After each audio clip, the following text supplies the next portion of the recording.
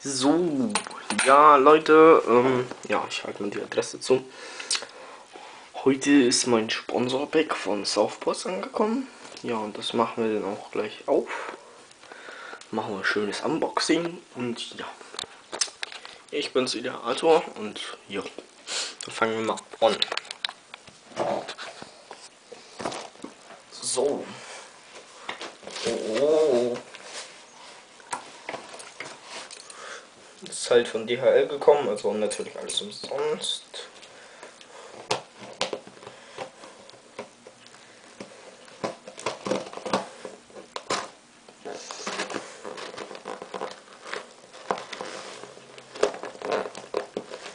Na, scheiße.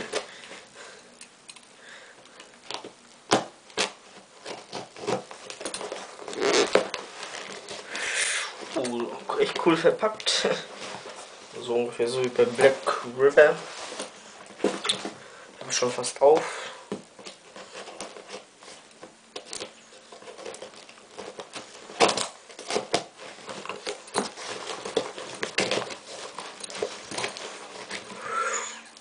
Jede Menge Stuff.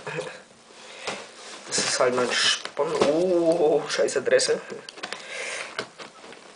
Sponsorpack. So.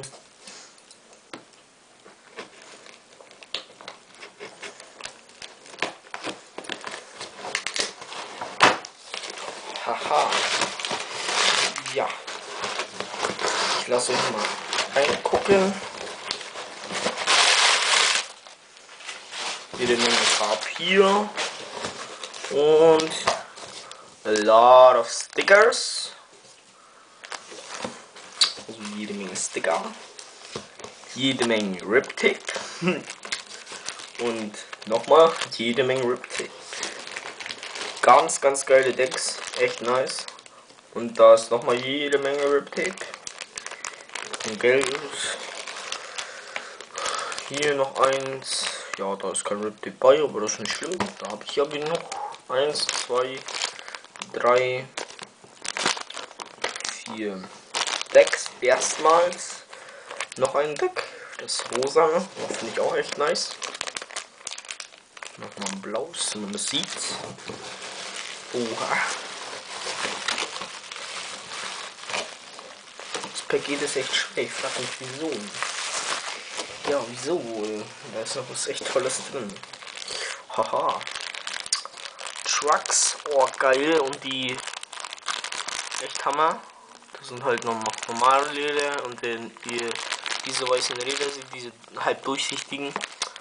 Das sind halt diese ABEX 7 Kugellager Wheels für 19 Euro. Boah, Alter, was ist das wohl? Ja, die Scheißschäde.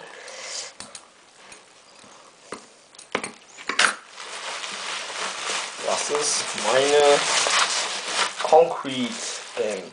Oha.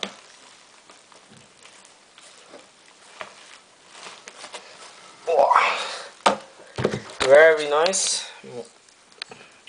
Könnt ihr alles sehen. So. Ja, mehr ist da nicht.